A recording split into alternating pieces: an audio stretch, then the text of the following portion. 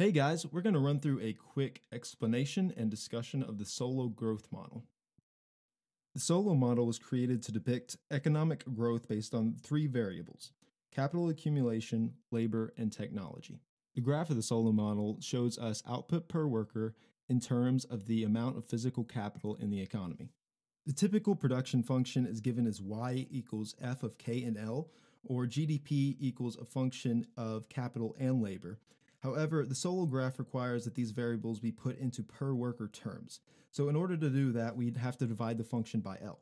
This gives us a lowercase y equals f of k, or output per worker equals capital per worker.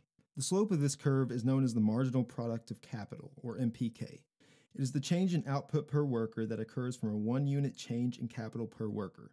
The marginal product of capital is decreasing here, which makes the curve concave. This means that each additional unit of capital results in a lesser increase of output per worker. The Solow model also shows us that a loss in the amount of capital per worker occurs over time due to depreciation as well as an increase in the number of workers or a change in their efficiency. We can show this on the graph by multiplying the level of capital against the variables depreciation rate, change in population, and change in worker efficiency. In the Solow model, all output that is produced goes towards either consumption or investment to offset this loss in capital.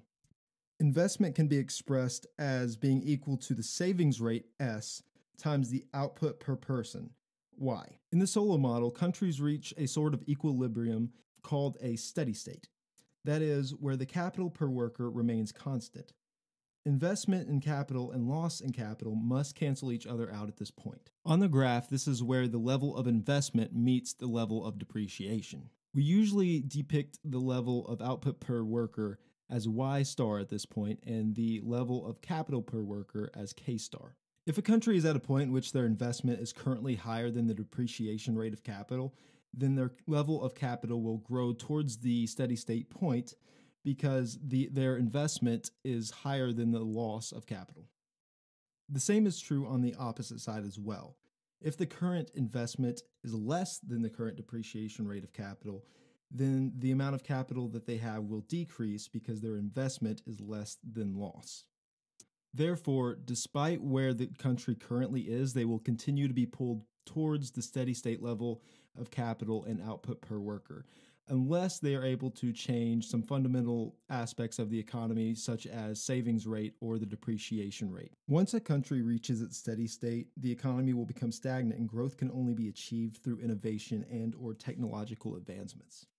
This aspect of the Solow model that suggests that all economies under equal circumstances will converge over time to have the same amount of income per worker. That is to say that the gap between the rich and poor countries will shrink.